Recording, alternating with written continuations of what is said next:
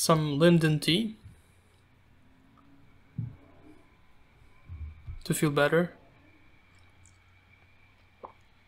I collected the flowers from the trees outside of my dormitory. Anyway, hello guys. Let's watch the latest propaganda video by PragerU called "What Do We Do About the Homeless?" So, yeah, this will be off script, live reaction, first reaction. I have not watched it, have not prepared, and yeah, I fully expect them to just, you know, say some shit like, you know, pull yourself by your bootstraps. If you're homeless, you know, learn to code.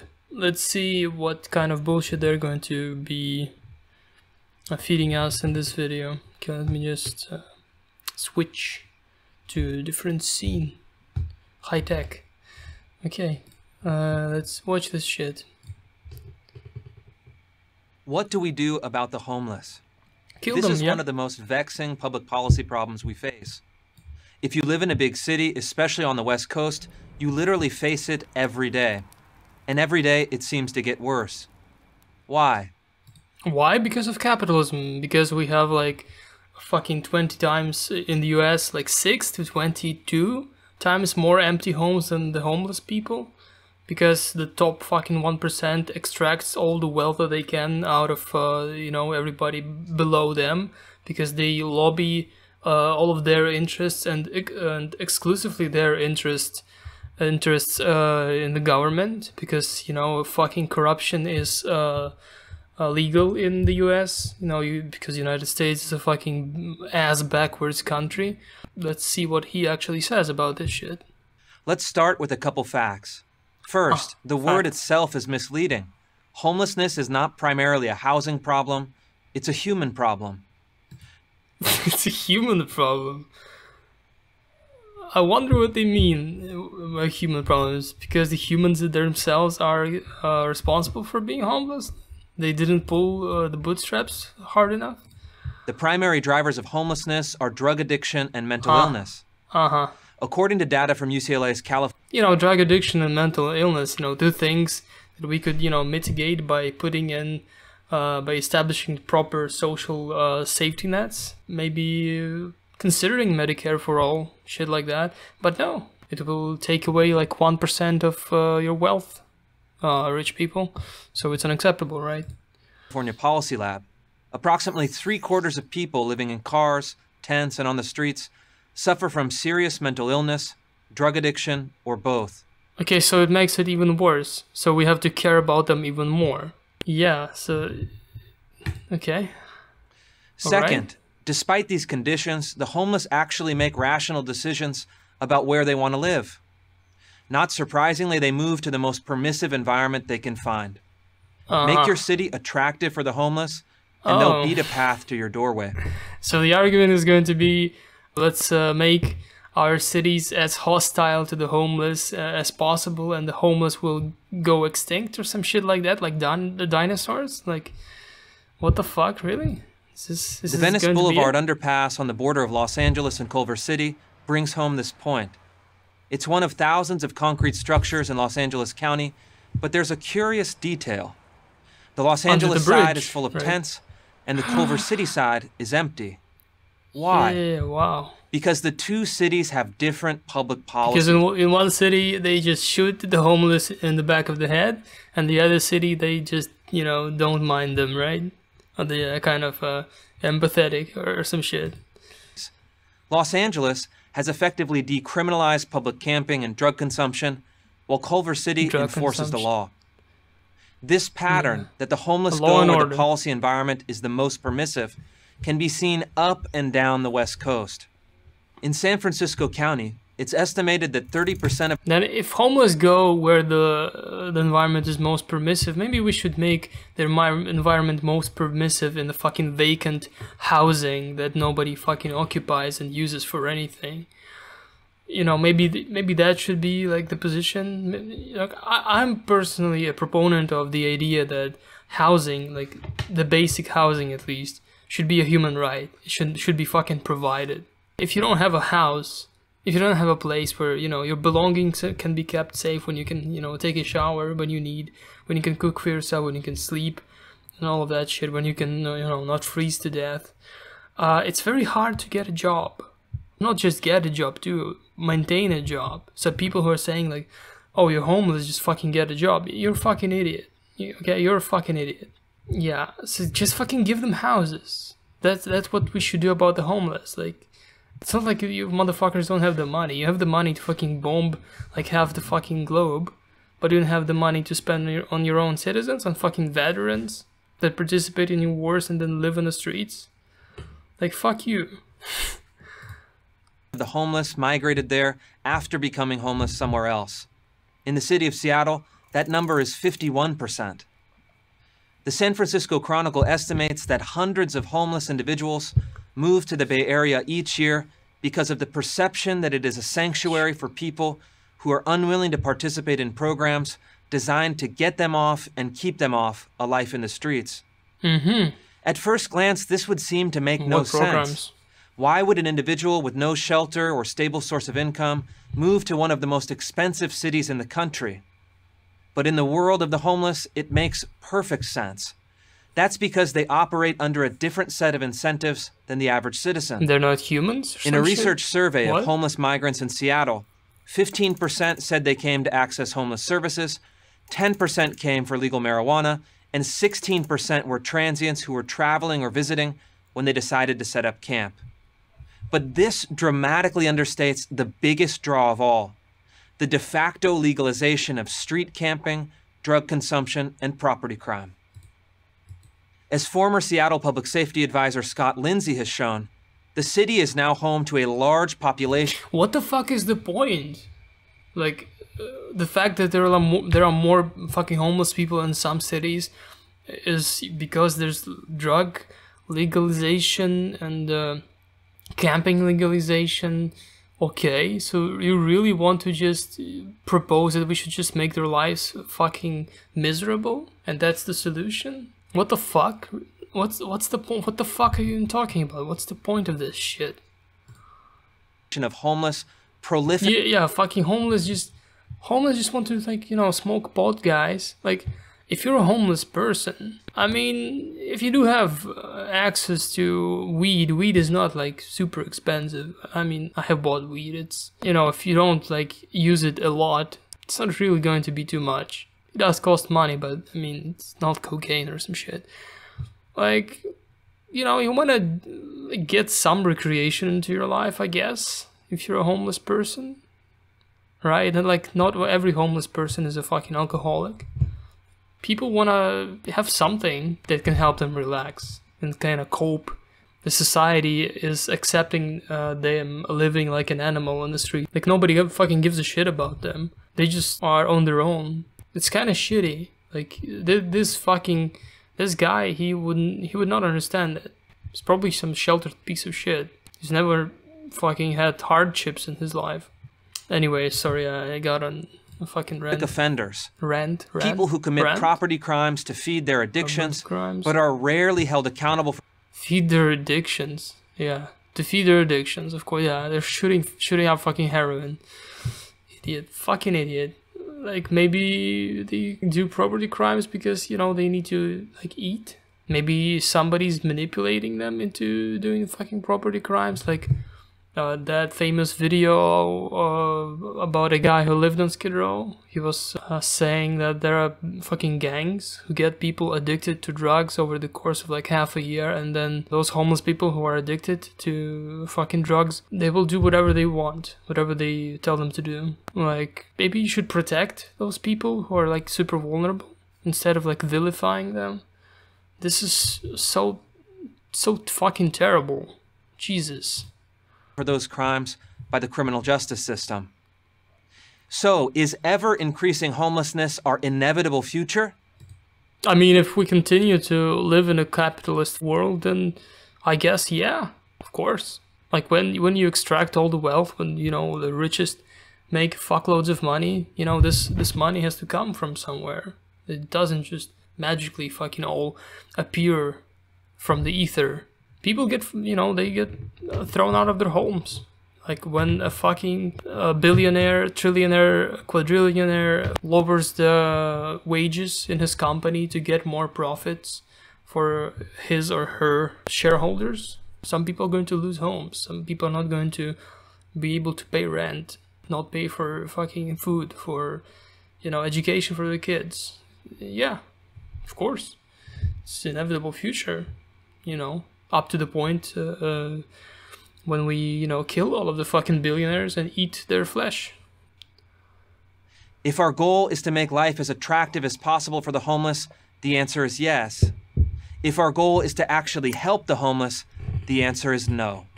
Houston Mayor Sylvester Turner is a Democrat, but his approach to homelessness is a world apart from his counterparts in Los Angeles, San Francisco, and Seattle.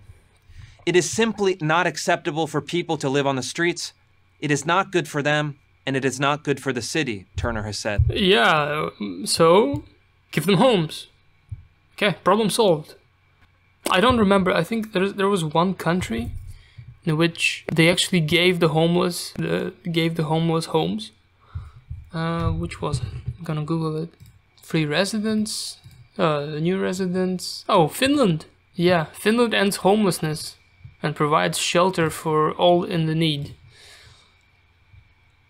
2018. In UK, Germany, blah blah blah.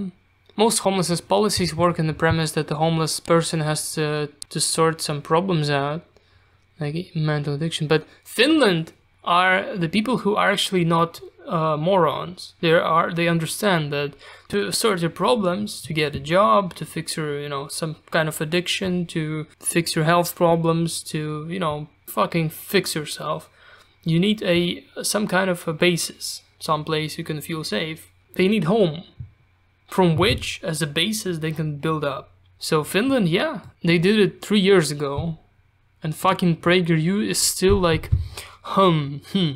what the fuck do we do about the homeless? No, we should just probably blame them. We should probably say that they're all drug addicts. Yeah, we should probably just theory craft how to make their life the most miserable in our states, so that they, you know, fuck off from there, or just, you know, die. Because, you know, not every homeless person, when the condition of living in some state becomes unlivable, not every person will be able to move to a different state. Some will just fucking die, you know. And people who are presenting for PragerU, like this Christopher Rufo, senior fellow of Piece of Shit Incorporated, he doesn't give a fuck. He wants them to die. Houston's policy is what the fuck did the Houston guy do? Perfect example of what Turner calls a tough love approach. Tough love. The city has built housing for the chronically homeless, formed a coalition of non-profit partners, and policy is a perfect example of what Turner calls a tough love approach. Tough love. The city has built housing for the chronically homeless. So, you know, housing for the chronically homeless. Formed a coalition of non-profit partners and lobbied the state government for more mental health and addiction services. So I guess he's doing the right thing, right? At the same time, Turner has enforced a strict ban on public camping and promoted a citywide campaign to discourage citizens from giving money to panhandlers.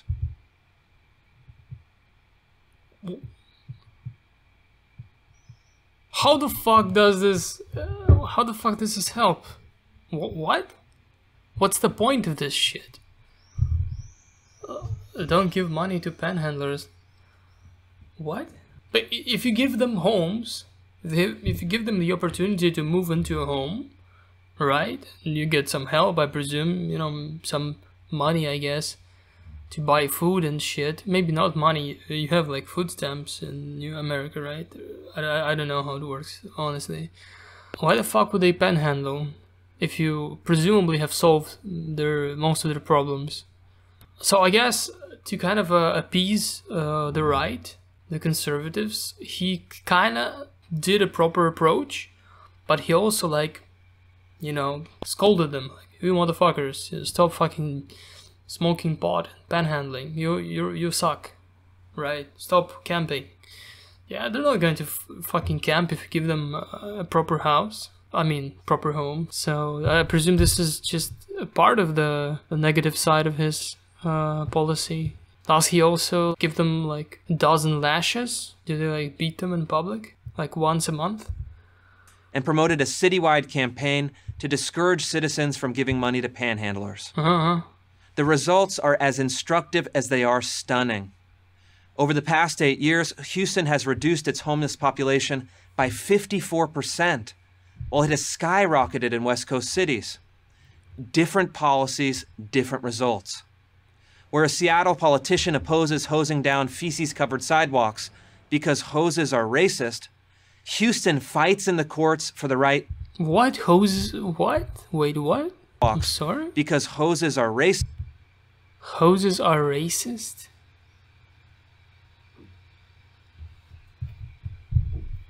I don't understand the references. Is there some kind of conservative meme? Am I stupid? Hoses are racist? Have hoses been used to, you know, do some shit, some weird shit to black people or some shit? I don't understand. I don't understand. Houston fights in the courts for the right to clean up encampments. Where California progressives push for more drug injection sites. I don't know, like, each time I see the California Republic's flag, I just think about Fallout New Vegas. Doesn't look like a real life flag to me. Sites and have decriminalized thefts under $950. Houston imposes consequences. What? Encampments. Where California progressives push for more drug injection sites and have push for more drug injection sites. Criminalized thefts under $950. Pushed for more drug injection sites. Drug injection sites, California. So it's overdose prevention program.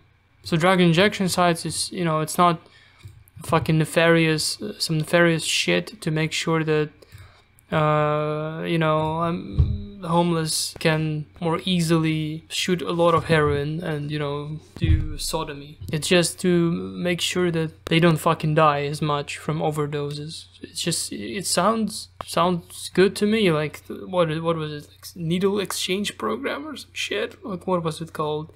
To make sure that people don't get infected by some bullshit. It kind of makes sense. You know, to have your population less sick, less diseased. Decriminalize thefts under 950. I mean, I presume it's not illegal to steal still, but maybe you don't go on a death row for this. America still has capital punishment, by the way. Fucking dumbass country ruled by idiots.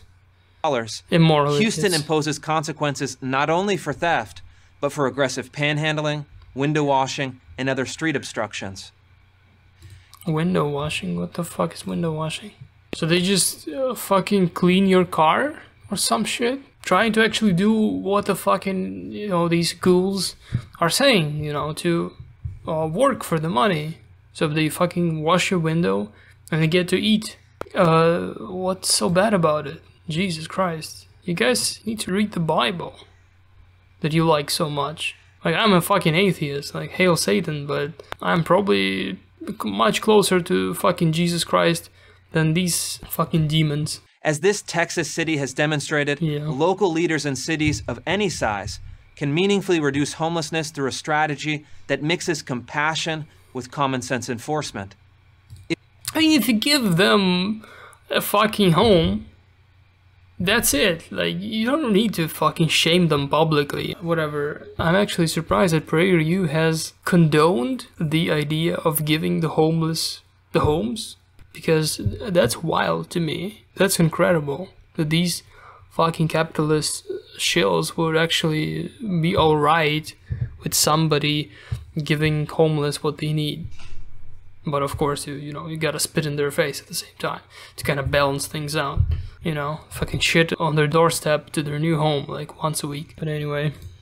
If cities stop allowing public encampments and open drug consumption and start prosecuting property crimes, they will have much more success redirecting the homeless away from a life of self-destruction and toward a life of hope through mental health treatment, drug rehab, and job training. That's what we all want, isn't it? You don't want that. That's bullshit. Like, the core of your argument here is to stop the debauchery, stop the homeless from, you know, shooting up drugs and you know, living in camps under the bridges. That's what you want. That's what you want. You don't really accentuate this thing about homes. You're actually giving them what they actually need, not the scolding, not the fucking training bullshit, but homes. A safe place for them, somewhere they can sleep without somebody stealing their fucking shoes. Did he actually mention it like a second time in his video after that one time when he said it? Whatever. So why don't we do it? I'm Chris.